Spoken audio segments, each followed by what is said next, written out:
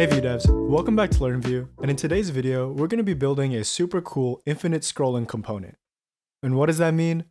Well, if you've ever caught yourself scrolling on social media like Twitter, TikTok, or Instagram too long, the chances are that site or app was using infinite scrolling, which is when new content is loaded as someone scrolls down a page, as opposed to separating it out using pagination. And these are highly effective, especially when dealing with user-generated content, because it creates a nice little type of news feed that you can see. And why is this effective for this type of content? Well, there are several pros and cons of infinite scrolling, and I'll leave a link to a great article down below, but I'll sum up some of the main points. It's great for user engagement and content discovery, because like you and I do, a lot of people can get caught scrolling and just seeing whatever pops up on their phone. And in general, scrolling is better than clicking for usability, and also works great for mobile devices.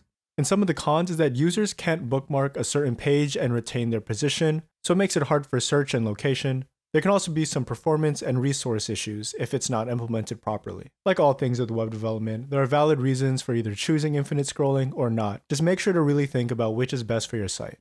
Okay, so now that we know a little bit more about infinite scrolling, let's actually go ahead and build our app. So from a high level, there's going to be three different parts. One, a mock API that generates posts, and for us, we're just going to create random posts. Two, a post component that renders each individual post.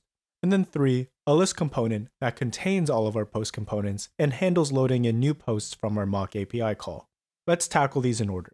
So first, to mock our API call, we're just going to create a function called getPosts that takes in a number of posts that we want to generate. In a real setting, this would connect to a database that would actually get real generated content, but for now, so we can focus on the Vue side of things, we're just going to generate some data. Let's create a return array, and then for however many posts we want, we'll create a new post where we'll randomly select one of the authors up here and then give it some lorem ipsum text as a placeholder. And then let's return this array.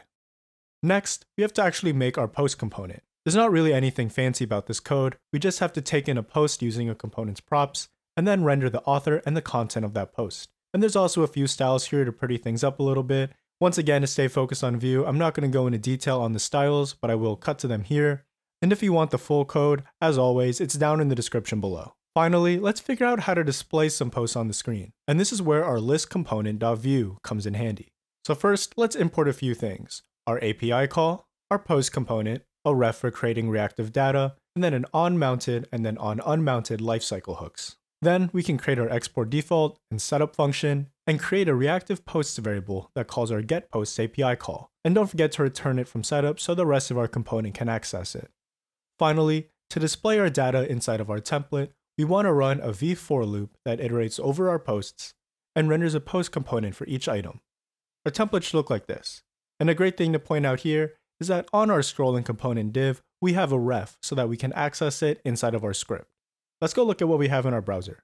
So right now, our current page should be rendering 10 posts, but if we scroll to the bottom, nothing happens. So let's move on to the exciting part of this video, infinite scrolling. So essentially, when we reach the bottom of the posts, we want to start loading in more data.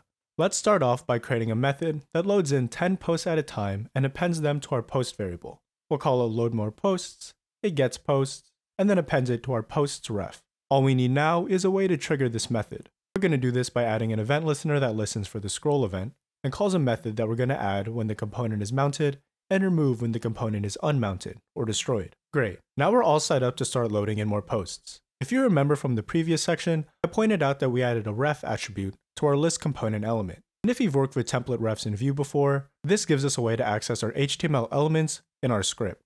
And in the composition API, we can just declare that ref like this, where we say const scroll component ref null and then return it from setup. With this access to our scroll component, we can finish up our handle scroll method to determine if we're scrolled to the bottom of our content.